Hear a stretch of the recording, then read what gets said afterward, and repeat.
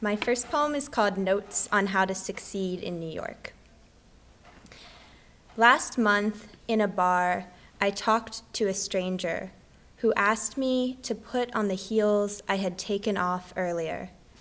The stranger told me to put on my heels and walk around so he could watch, and the strangest thing was, I did. This was before I lost the engagement ring, before I crawled on the bar floor, my hands bleeding from broken glass I kept mistaking for diamonds. My point is, move to Brooklyn. Be nervous. Get married and worried that leaving will mean losing, whatever that means.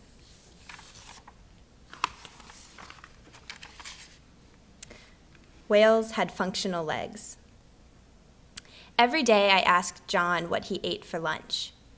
It's just lunch, but I like to imagine myself there at the table, a sliver of turkey in my mouth, the fork ready for the spinach mashed potatoes. We count our blessings here in Texas. No one is left in the cold. In the other life, I had a room for a home. In the other life, there were never dogs outside my window.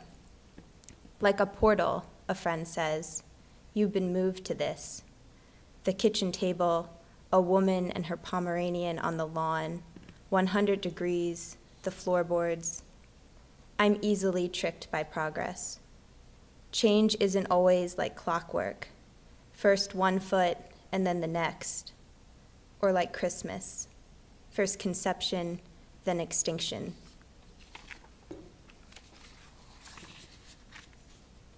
This poem is called The Horses.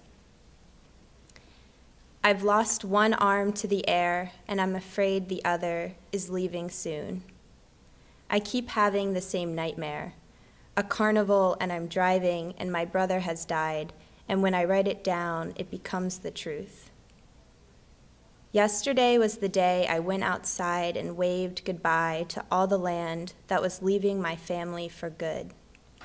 I bought an apple from a stranger, but all I tasted was air, and my mom kept repeating, the dog is upset, the dog is upset. I can't work in the dark, and the horses hate strangers who show their fear.